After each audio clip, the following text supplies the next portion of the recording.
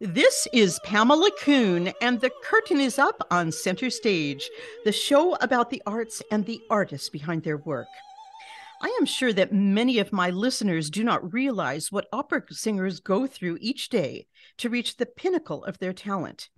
Mastering a vocal technique that can sustain the breadth and challenges of operatic repertoire is a lifelong job. It is not for the faint of heart. The study of vocal discipline, stylistic mastery, stage and audition technique, and finally, a precision with a variety of languages is necessary to present oneself into the professional arena. And then you need a cheerleader, literally, to help sustain you.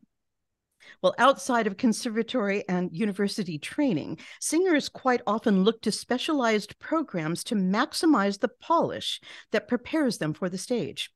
Today, I am speaking to Stefano Baldasseroni, who is developing a new program entitled the Nashville Bel Canto Foundation to help emerging artists as they take on the world.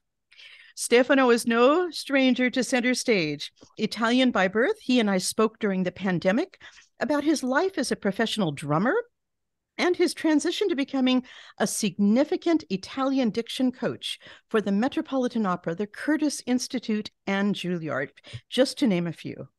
But of course, we also spoke about his inspiring journey of survival in the Peruvian jungle when he was bitten by a nest of vipers and he lived to embrace a rich and loving life. And that life now includes his fabulous new foundation in Nashville, Tennessee. So I won't waste any more time. Welcome, Stefano. It's so fantastic to have you back on Center Stage. Hello, it is so good to be back. Thank you for inviting me again. I think you have been a particularly busy boy, haven't you? Yes, very much, because I have a very busy career with all the conservatories and my job at the Metropolitan Opera. But at the same time, I'm building this foundation that is taking any 5 minutes left I have of my day. So it's a full, and my hands are kind of full. Yes. So, Stefano, what was the inspiration of your conception for this foundation in the first place? This is what happened after years of coaching and teaching classes. I realized that there was something missing most of the times in the preparation of the students, and I've witnessed that most of the times the everything is focused on the development of the voice, which is a very important part of being a singer, but it's not all, in my opinion, because you need to prepare the singer to become a professional. So they have to know what it takes to belong to an opera company. And as you said before, which was actually I resonated so much with what you said in the introduction, is that singers have to go through so much when they have to prepare for an opera, which is not just the singing. There is a psychological side of it that is very often not addressed. There is the physical effort that they have to go through while being on stage, plus the constant uh, criticism they have to go through. Can you imagine being you can imagine very well. You are doing, during a rehearsal process, you perform your heart out, and then immediately after, a bunch of people come to you with notes. You should change this, you should change that, and that can really affect the confidence you have in yourself if you don't know how to address it. Rather than understanding that that's the way people are taking care of you because they are trying to make you closer to the concept of the opera, of the production that you are doing, most of the times you can take that as an attack. And if somebody is not ready for this, they can crumble and they can actually ruin a promising career just for that. And they may have the best voice in the world. You must see this daily in your work. Oh, very much. Consider, maybe I'm working at a production at the Met. We are rehearsing. After rehearsing a scene, I stand up with my yellow sheet and I walk towards somebody, and I can tell if that somebody knows that he's done something, or that he or she has done something bad. You know what I mean? Mm-hmm. So, and they are seen by the other people, and they may think, "Oh, now everybody knows I made a mistake," which is not what I'm saying. which is not the kind of message I'm going to deliver. Because most of the times, coaches and conductors and directors are just trying to improve the performance, and just give suggestions. Quite. Of course, you're just doing your job. In establishing your own bel canto program, you have the opportunity to change that entire dynamic. And I'm hoping, one of your phrases you use all the time, and of course, when we met before, I was so touched by your sincerity when you kept saying, "The heart always wins." And I'm sure you're going to take this into your new training program. But how can we make criticism constructive without destroying the central nugget of the artist? First of all, I would say the coach or conductor or director shouldn't have an agenda. They should resonate or react to what they say in that moment. Sometimes you may not like the person, but you have to go beyond that. Mm-hmm. It's not about a personal relationship. It's not about a friendship. It's about respecting a human being who's doing their best to achieve something. So you have to just not use your head but your heart, as I always say. You have to understand that there is a person in front of you, and most of the times, and I've witnessed a lot of abuse at schools, at opera houses, and from people who I don't know why they would act like that. I'm not a psychotherapist, but it is not good for the singer, because also the singer will start being tense and wouldn't be able to perform the way they should. Of course, it's inhibiting to the artist, of course, because the artist really resonates with their voice. Their voice is their heart. And this is where it's a fine line, isn't it, in the performing arts, a very fine line. That's why I want to be sure that every singer, every young singer who will belong to the will participate in the program, will be able to experience how tense the rehearsal process may be, but in a protected environment. Because once you experience something for the first time, you will be able to go through it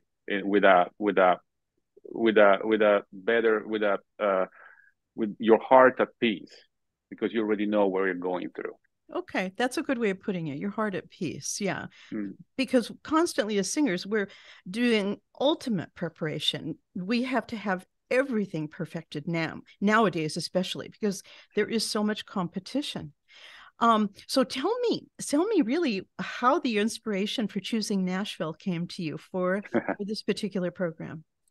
There is some kind of cosmic connection between Nashville and me, because when I was during my drumming days, I was so lucky that I was able to join a very famous band, and this band was touring the United States. So we flew to Nashville. So Nashville was my introduction to the United States. We rehearsed there for a week, and we played our first and last show at the Exit Inn, which is a historic club there. And you can imagine the dream of this little Italian kid trying to become an established drummer, going to the United States and play with a famous band. So that was my dream coming true. So Nashville is in my heart, has been in my heart for 20 years. Wow. And also now I found the love of my life. My partner lives in Nashville, and I'm very happy to go there every weekend, which is exhausting at the same time. But we're able to spend weekends together when I'm working, and I fell in love with the vibes that Nashville has now. Nashville is vibrant, it's growing, and it's hungry for culture. And I think Nashville is becoming ripe for classical music, because there is a lot of country, rock, and pop music. Classical music is still too small. There are people who are doing a great job, like John Holmes with the Nashville Opera, also the symphony and the ballet. They're doing a great job promoting classical music, but it is not enough. So I just want to cast a bigger spotlight on that. And of course, you've got all the riches of Nashville. You've got the Grand Ole Opry. You've got all the musicians who are flooding into Nashville. I'm sure there's going to be a lot of crossover being done, between the songwriters, the guitarists, the band members. and what you're trying to do. I mean, I think that sounds like a perfect world in this day of classical music. I think there's a lot of sharing going on. And certainly just the phrase crossover is become almost, out of date. I mean, we're pulling in so many other resources now in the classical music world. So I think it's great you're choosing Nashville. This city is alive. It's on fire. People are moving It, to Tennessee like crazy. yeah, from New York, from Los Angeles, from many major cities, and I told you it's ready. It's ready for it, and I felt it. Mhm. It's one of those things when I say, you use your heart. I the idea came to me from the universe, from whatever you feel like you want Yeah, to name it, but it came to me and it felt good. It's something that has been brewing for a couple of years, and now it's becoming true finally. this is so fantastic. So, Stefano, tell me, when does this foundation officially launch? It was we had a soft launch through one of our partners, PLA Media in Nashville, and they gave us some web presence because they issued a press release. The official launch will be on March 10th. We're going to do our first gala at the BMI building, in the lobby of the BMI building in Music Row, and the gala Okay. will feature four young singers from three major conservatories: Juilliard, the Curtis Institute, and the Yale School of Music. And they will be singing for our audience. And I wanted to showcase the potential candidates for the show, for the program. Mhm. It would have been much easier for me to bring an established professional, but I want to showcase the people who will be benefiting from the program. That's fantastic. So, what do you foresee as a number of persons being able to take part in the program? Do we have a maximum number? Do we have a minimum? The program will be exact. I call this young artist program in my little in my during my days a baby opera house, because what we're gonna do is just to Mm, produce an opera. So the fantastic. singers will be able to go through the whole process of learning it, rehearsing it, and performing it. Because being an opera singer, a professional opera singer, is not just hard work, but also there are the perks, which is the bows at the end of the show. So the number of participants depends on the kind of production we're going to do. So if we're working on Così fan tutte, we'll have 6 people. If we're working on Gianni Schicchi, we'll have 12. It depends on the number of characters. This is fantastic. And will you be running all year long, or will you be really running as just a festival? Oh, it's going to be a 1 month long program. So we actually the concept is for the first 10 days they're going to catch up with all the rules. So there will be diction coachings, singing coachings, and acting coachings. And for the next 20 days, we'll get on stage and we'll enter the rehearsal process. So they will be preparing the full opera. We'll be inviting conductors and directors from Italy. I made a point that all the faculty has to be from Italy, because I believe that only Italians can really teach about the Italian drama, because we are the ones who experience drama on our skin. Does it make sense? That's right. That makes sense. That makes total sense. Yeah. And also we have lined up a few Italian superstars to give master classes on Italian singing, because they need to be exposed to that kind of people. Oh, very interesting. So this really is original. I love this, in the heart of Nashville, Tennessee. Stefano Baldasseroni, you always pull it out, I'm telling you. So I want to ask, the audition process. Is it going to be a normal audition process for singers, or is it by invitation only? We're going to announce the auditions through the Yacht Tracker and other channels. And it's gonna be a regular audition open to anybody, but they have to be freshly graduated students. Not anybody can participate, because I really want to tackle that portion of people Mhm. between school and the professional life. There are Okay. those those years where they can't really, they're not ready to be professionals yet, but Okay. they're out of school, so they can refine their task. So only pre-professionals will be accepted, but anybody from all sorts of schools. And I would rather accept people from minor conservatories.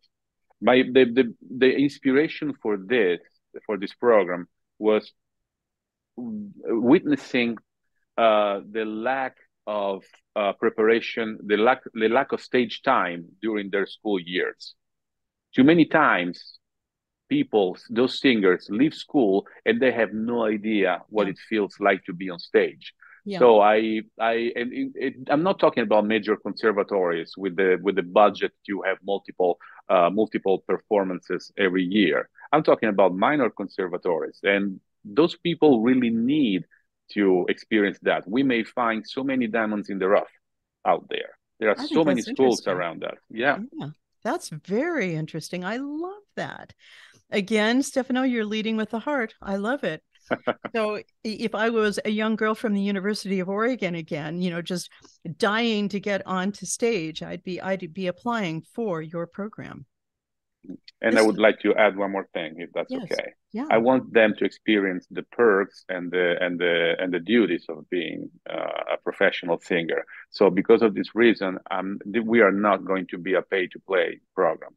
Everything will be taken care of by the foundation, and also they will get a little stipend because I want them to feel the gratification of being paid for what they're doing. Bravo. Bravo. No pay to sing. I love this. Wow, you are making a mark, an individual mark. So are you looking for private funding for the Bel Canto Foundation? Yeah, our gala will be a fundraiser, so we sent out hundreds of invitations with the hope to have 150 people because that's the capacity there at the lobby of the BMI building. And yes, we're looking for private funding. We will be applying for grants. At the moment, I'm meeting with people who will be able to help us through this process because I'm not that kind of person. I will be happy to organize everything, but I can't go around and ask for money. So we will see how it goes. But it is something that can really move, pull the heartstrings of people when they understand fully what we do. So I really want to spread this message at my best because I want them to come to the gala with our mission in their minds and in their hearts. Mm-hmm. This is fantastic, Stefano. Wow. Well, I wish you all the luck in the world. I think this is the most exciting adventure I've heard of in a while, but mainly because you're doing it with a conscience. You're doing it with a conscience for the future of singing and for young people and for their ability to keep forging ahead. I mean, this is an issue in our performing arts, as we know. I want to get back, though, for a moment to you. I want to talk about your association with music being so profound as a professional drummer, and of course, performing with the many groups that you have. And then you make this transition to with this inborn talent of loving music and your knowledge of Italian and you're sharing it with others. And I want to pull that together because it seems to me there's an association with the rhythm of drumming and the rhythm of the Italian language. And can you speak to that? Uh, when it comes to rhythm, I think that it's a vital part of the spoken language. So I have developed and I'm still developing my way of teaching the sound of the language. Good diction is just the merging of a good sound and a good rhythm. If we put them together, you will be able to be expressive, which is one of the main goals.